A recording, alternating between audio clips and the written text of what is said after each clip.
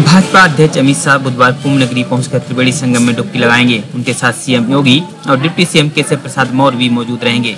आसार जताया जा रहा है कि अमित शाह राम मंदिर निर्माण को लेकर साधु संतों से चर्चा भी कर सकते हैं। वो जूना पीठाधीश्वर स्वामी अवधेशानंद गिरी के शिविर भी जाएंगे।